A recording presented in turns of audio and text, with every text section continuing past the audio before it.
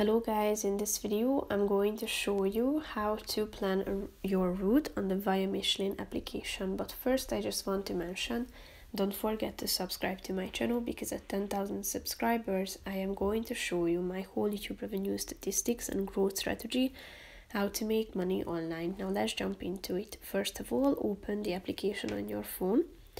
After that, click on this menu icon in the upper left corner of the screen. Then click on Route Planner at the top, tap on current location and then type in your current location into the search bar at the top.